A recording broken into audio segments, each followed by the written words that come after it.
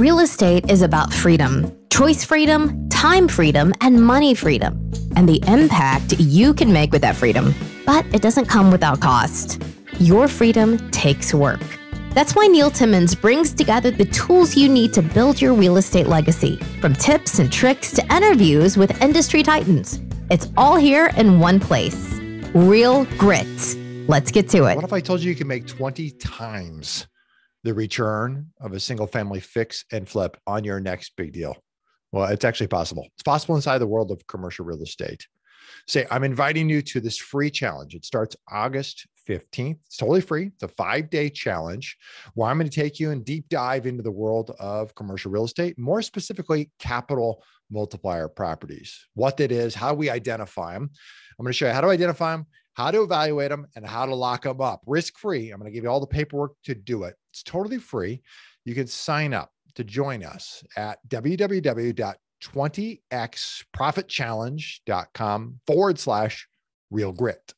That's www.20xprofitchallenge.com/real grit. And I'll see you in the channel. Hey, everybody, welcome to Real Grit. I got Rocky Lalvani here with me, serves as a profitability advisor for business owners. He teaches them how to ensure they get paid and make profit, how to make that a priority. As a certified profit first professional, he implements Mike's profit first system. This ensures profit actually comes first. It's not all about money and costs. People come before money. So I'm excited to have him here. Rocky, how are you?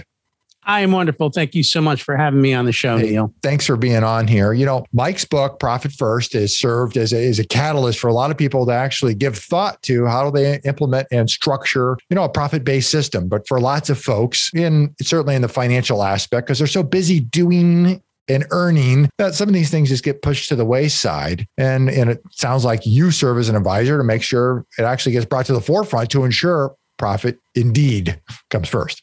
And that's absolutely true. I mean, if we're going to work this hard, we deserve to be profitable. We deserve to get paid, and we should have rewards for the hard work we put in. And too often, even with real estate investors, I am shocked at how often I see a ton of top line revenue and I see nothing in their pockets. And that is not cool. We need to make sure there is something in your pocket. My favorite saying here in my office is profit is not a 4-letter word. So we say profit is a habit, not an event, right? Oh, that's totally true. Yes. Something that happens all the time. Every single deal needs to be profitable. Every month, your rental needs to be profitable. Every month, you as a business owner need to be profitable. Yep. Talk to me. Where do you see real estate entrepreneurs, those who run real estate businesses? Where do folks get it wrong? What should they be doing? Maybe what a couple habits, aspects they should be implementing to totally get it right? So when I look at real estate investors, I look at them by the type of real estate they do. Sure. And there's a million different flavors of real estate. Everyone does things differently.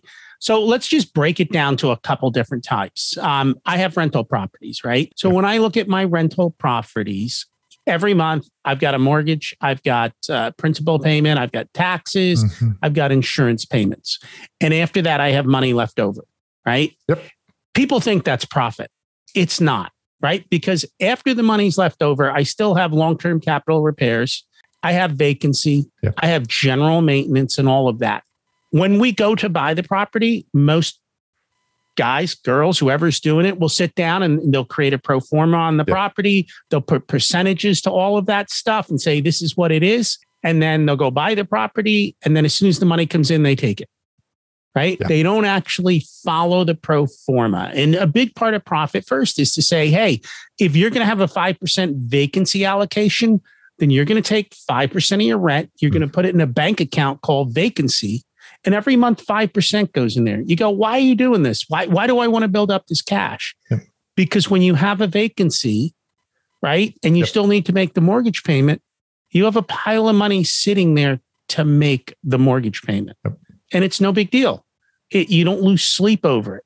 Cool. When the roof needs replaced in an emergency, which is absolute BS, because you bought the property with a 25-year-old roof. You knew it needed to be replaced in 3 years. Correct. You didn't allocate and save the money aside. Right. Then when the roof repair comes, you start juggling things, you start playing games. But if we set aside for these long-term repairs that we know are coming, when the time comes to repair it, you just go, oh, there's money in the account.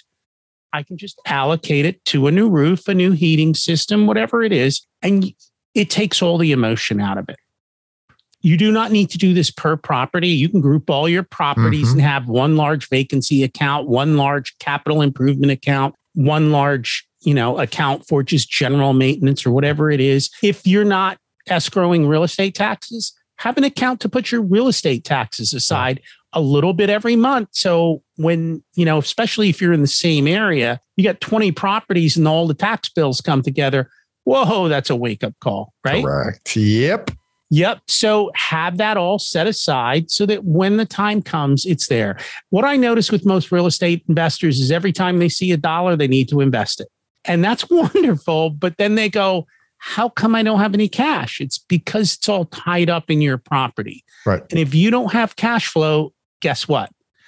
I come to buy your properties at a discount when they go to foreclosure. It's how you get wiped out. There's so many people, certainly in today's environment, it's asset rich, cash poor. They don't budget for it. But, I know you've given us a simple explanation and a simple methodology about how it applies, but it doesn't really matter if you got one property and one roof, or you got 10 or 100, or you run multiple commercial properties. It's the same strategy. Same thing applies. It is the same strategy. And if you're a syndicator, the reality is you're following the strategy. You're building reserve funds. When you buy the building, you automatically start with a capital improvement fund, or you do this automatically because you're required to. But the rest of us, we try and wing it, and then we get ourselves in trouble. Same thing for a flipper. Like I've flipped houses, and we always, the first thing we did was add our profit to the deal. It was a fixed amount. If we didn't make at least this much profit, we didn't make the deal happen. The problem I see with most flippers is they always under budget. And so what I always tell them is we add 10% to like every single line item. We add 10% to what our rehab costs are. Yeah. Then even within that, we add 10% for the things we forgot to add. And then we take the selling price and we minus 10% because I got to pay commission. You may have to pay transfer taxes. Tax pro. Yep. You might also have to pay. Usually there's always a couple grand at the back in the day when we actually had houses inspected, things popped up. And so that covered that, or if they needed money towards a down payment. So by building in all these extra layers of fudge factor, instead of most of people fudge to the low, like I can make this happen. Correct. They get emotionally involved. Yep. We try to build it all in so that we know that we can screw up and still be profitable. And I think that's a big part of it for them. If you're a wholesaler, the biggest thing I see with wholesalers is they are throwing a ton of money out in advertising. Are you getting a return? Which channel works? Which campaigns and which channels work? Are they continuing to work? What does your advertising budget look like as a percentage of how much you're getting in sales? Yeah. And are you tracking that every single month saying, hey, is my system working? Because it doesn't take long for one employee gets switched and all of a sudden your close ratio goes out the door. Correct. And then you're burning cash like there's no tomorrow. So it's keeping, again, each type of real estate has its own metrics. You've got to have a system in place. It's got to be automated. It's got to have a dashboard. And you have to look at it every single month to say, hey, thumbs up, thumbs down. Do I need to make a change? Move past the line items or in the avenues for, how to budget and how to, where to allocate dollars and cents inside the business. Talk to me about tax. So you made some money. How are you accounting for tax, budgeting for tax, and how are you seeing this play out when it comes to real estate investors? And maybe it shows up certainly shows up in their decision-making process at times. So I think it depends. Each of those things that we talked about have different tax ramifications. With rentals, taxes don't seem to be a big deal because of depreciation. Right. So no brainer there. It works out. For flippers and wholesalers, if you're not putting taxes aside as you do each property, you're going to get yourself in trouble. Yep. You also need to have a conversation about how you're being treated whether you're being treated as a real estate professional, whether you're not. So you need to have those types of conversations.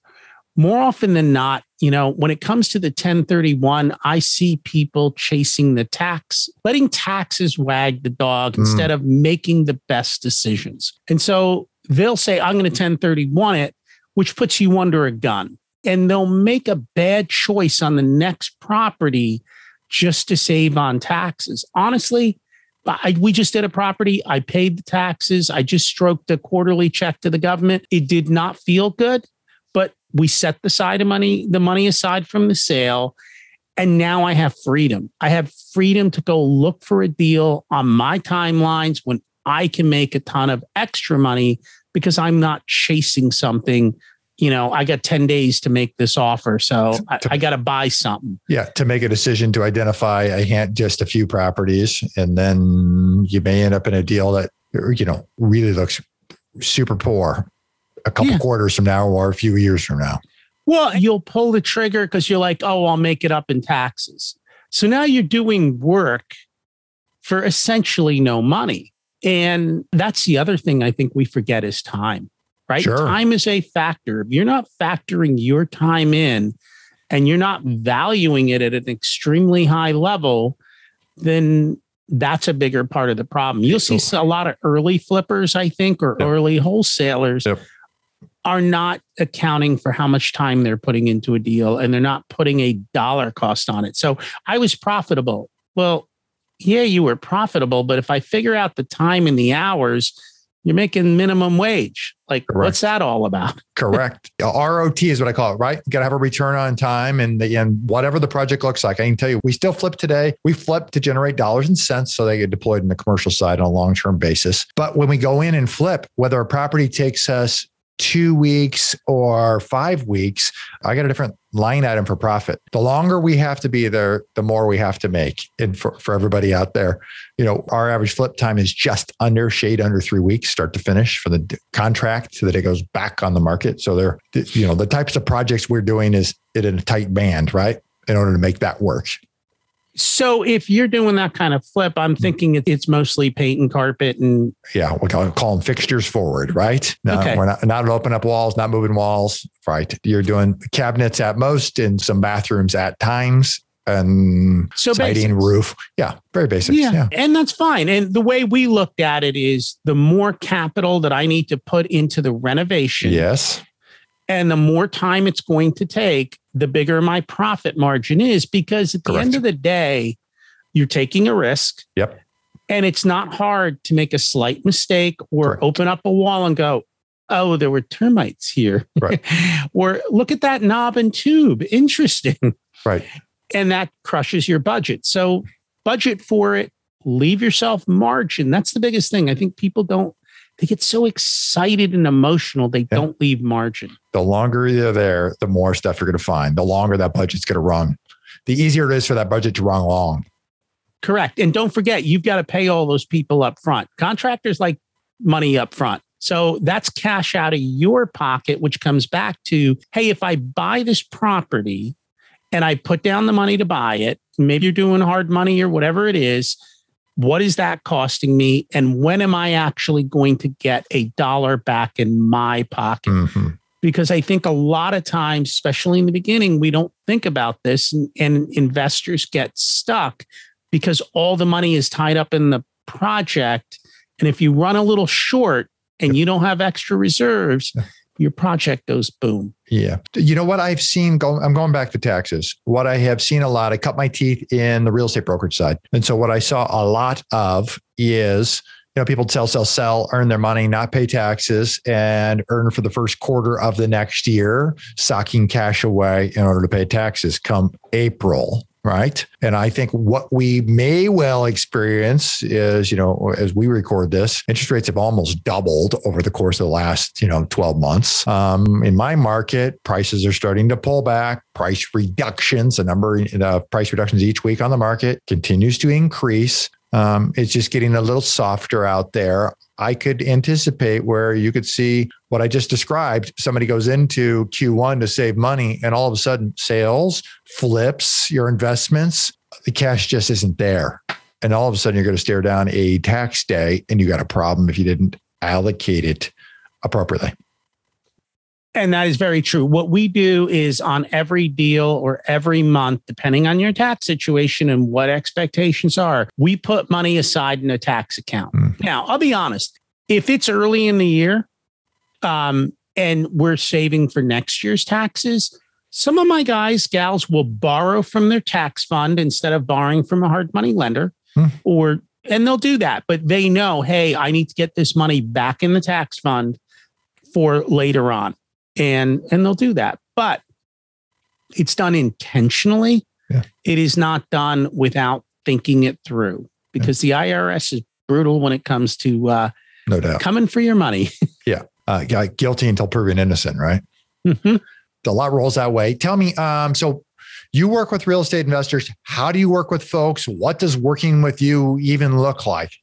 So for most people, we work one-on-one. And what we do is we create custom dashboards for their business. So what's your business model?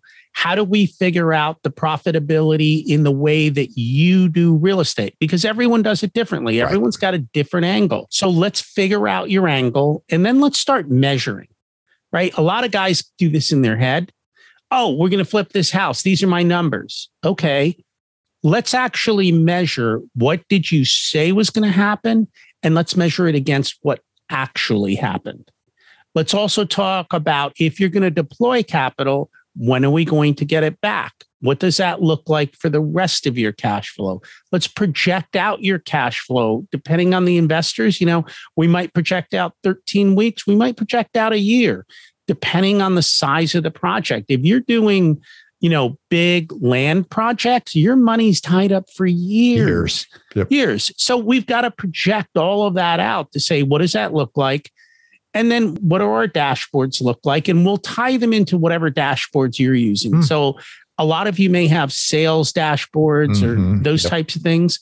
We take those numbers and then we add them and we put the money behind them to see what does the outcome look like.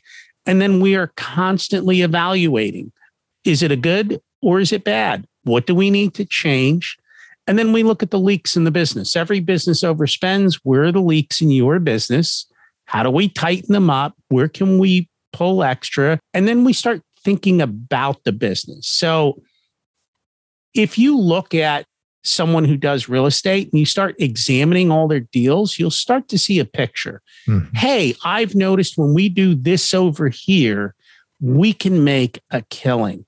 Let's go over here. Yeah. Like I know when we were flipping back in the day and they stole all the copper out of the house, we would applaud it because I knew I could replace copper for probably about 20 cents of the discount that I would get because the copper was gone. So if we could find a house that pipes were gone, we were thrilled because we knew that it picked up so much more money in our pocket compared to what everyone else was willing to pay. But you've got to know that. So then you start telling people, hey, this is what we're looking for. Like we would pick up 2-bedroom houses. In our area, they didn't like 2-bedroom houses. But if we can pick up a 2-bedroom and convert it to a 3, throw in an extra half bath, do something like that, we're adding tremendous value. So it's teaching what are we looking for so that we can find value where others don't see it. I would imagine simply on the basis of if you measure it and you pay attention to it, it tends to improve. So I can imagine you've experienced a whole bunch of stories and significant shifts in profit from people who just because you put anything in place and paid attention to it, and now you can start to think about it. And all of a sudden, what you pay attention to matters and it starts to increase. It does. And I think the biggest issue we come up with real estate is a lot of people are doing millions of dollars in top line. Yeah. And because of that, they're not paying attention to the little stuff. Oh, it's $100. Oh, it's $100. Well, it's $100 times 50. Times, right? And that's just the 100 times 50. Correct. And we're doing, 2100s times 50.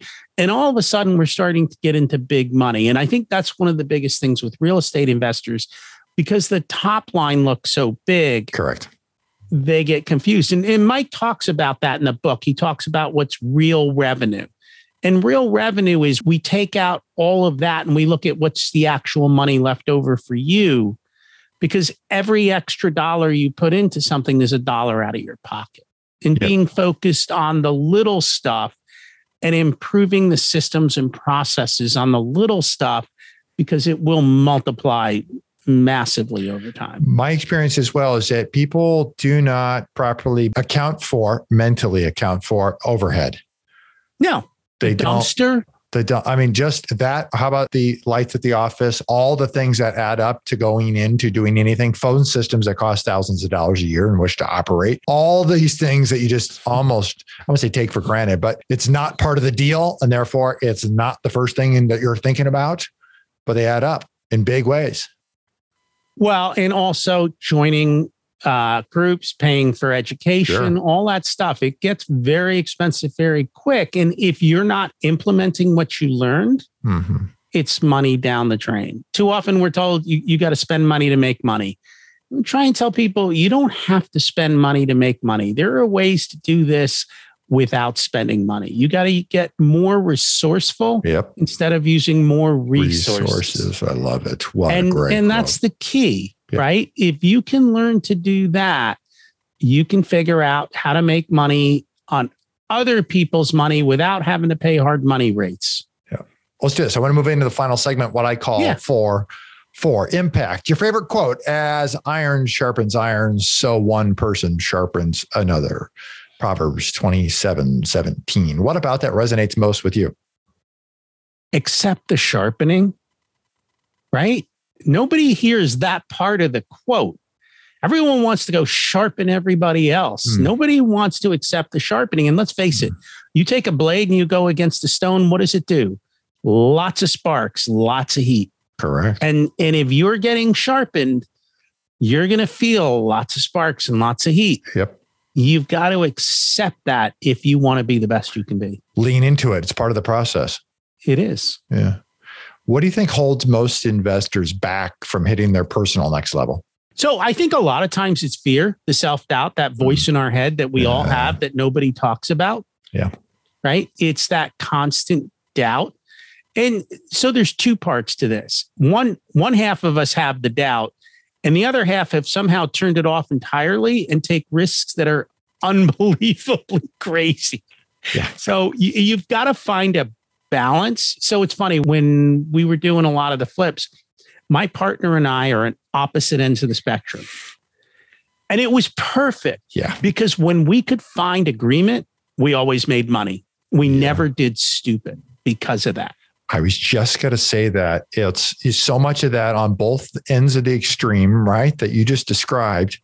It's tough to turn off the self-doubt. It's tough to turn off the risk-taking. It's the partner who can bring you back or bring you to some sort of happy median. It's so good. Is. Yeah. Yeah. Outside of real estate, what are you most passionate about? Being a dad. Yeah. I had the time and the flexibility to be part of all my kids' activities, do Boy Scouts, coach their soccer, coach their robotics, the freedom to go be there while they grew up. And now they're kind of launched, and one is just about to finish college. And I got to be there for all of that. Now we're getting ready for round 2, which is, okay, now that you guys are settled, let's start buying real estate, with you guys, and get you started at an early age, because real estate's a time game. Correct. And if you can get in at an early age and start building it right, you're done early. Correct. And so that's what I'm looking forward to. Yeah. What's your favorite way to make an impact in the community?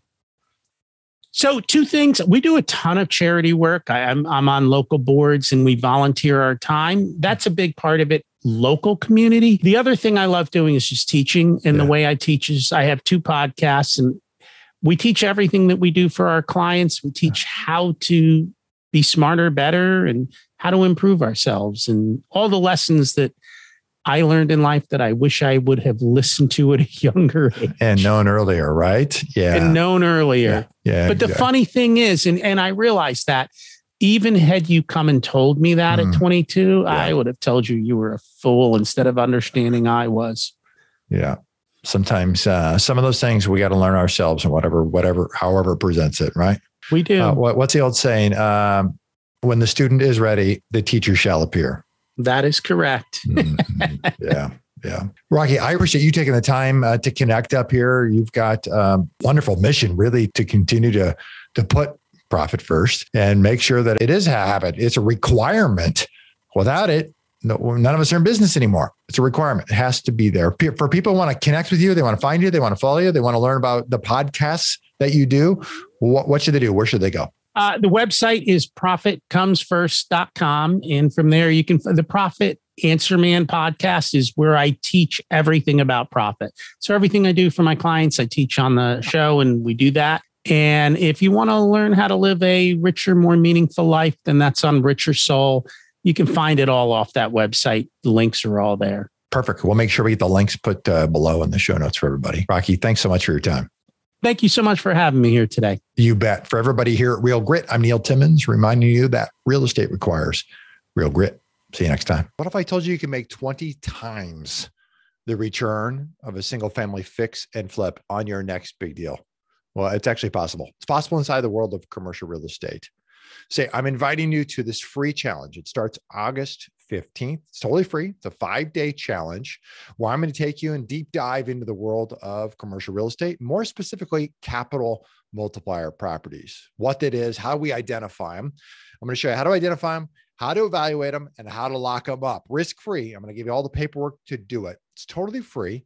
You can sign up to join us at www.20xprofitchallenge.com/real grit. That's www.20xprofitchallenge.com/real grit. And I'll see you in the challenge. If you like our content and want more, you can access it at realgritpodcast.com. You hear it guest after guest. Instinctively, you already know it. But let me call it out. The most expensive action is inaction. The real estate market is full of opportunities. You just need to uncover them. You can build a business that lasts for years, makes monumental impact in the lives of those that you love. It's not just about business, but about the freedom you get because of it. Have you ever heard the saying, if you want to go fast, go alone. If you want to go far, go together. I believe that partnering is essential. In fact, I partner with hardworking investors all the time. The point is that you can get a lot further with the right partner. Let me say it again, the right partner. If you've ever thought about partnering with anyone, or if you have a partner now, I encourage you to download my free Partner and Profit Guide, which includes the top 5 must-answer questions to evaluate a profitable partnership. You can find it at www.legacyimpactpartners.com. I'll see you in the next episode.